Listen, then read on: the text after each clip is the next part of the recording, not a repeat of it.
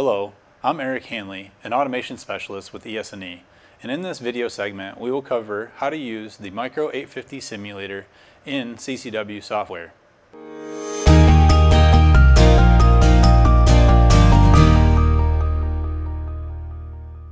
The simulator is an extremely powerful tool if you don't have the hardware. You can download the software, install it, write the logic, and test the logic even with simulating the I/O. There are time constraints to the simulator, but should allow you sufficient time for quick debug and verification. To start the simulator, you need to select the simulator icon in the middle of the header. This will launch a completely separate application. Upon initial launch, the simulators are not running, and they do show inputs along the top and outputs along the bottom. To turn on the inputs, you can select the point and it will show an indication that it is on. The outputs have an indication if they are on as well, but you can also add I/O to the wiring table to trigger an input based on an output. If you had already used the simulator for a different application, then it will remember the previous configuration, so it is best to select Device and then Reset Simulator. You'll get a dialog that says you're going to clear the program and all configuration. Next, let's make an output turn on an input in the wire table. Let's just say that output 1 comes on, turns on input 2, and you can even add a delay if you want to.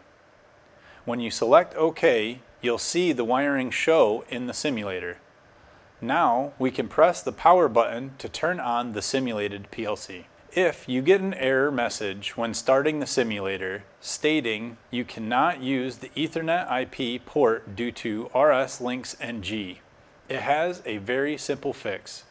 To fix it, you need to close the error and open FactoryTalk Admin Console. When it opens up, select Network, and then you can select the Communications tab, select Ethernet driver, and right-click on the Ethernet IP driver.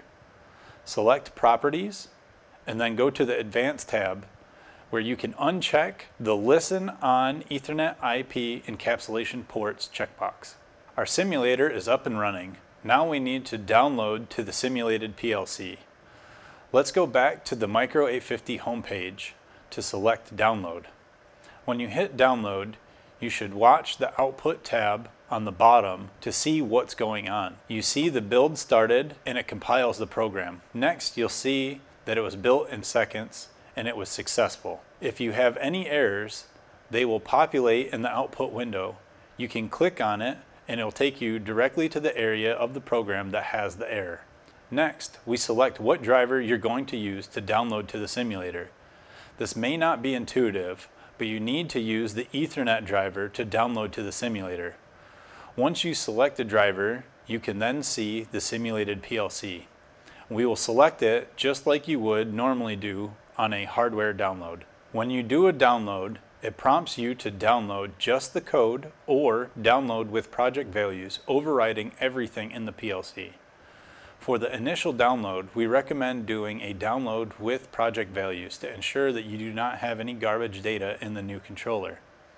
That is also what we're going to do now because we do not have any values in the existing simulator.